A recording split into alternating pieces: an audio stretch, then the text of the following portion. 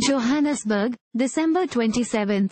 Former South African batter Farhaan Behardien has announced his retirement from all forms of cricket, ending an 18-year-old career at the professional level.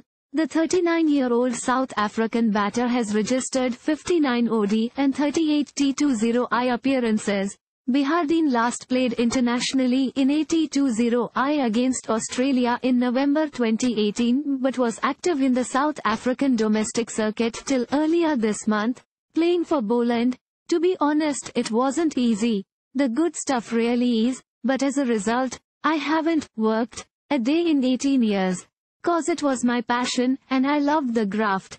Feet up for a bit and on to the next challenge, Behardien said in a social media post on Tuesday.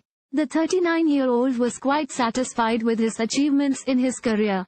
The dust has settled a bit. Been pretty emotional the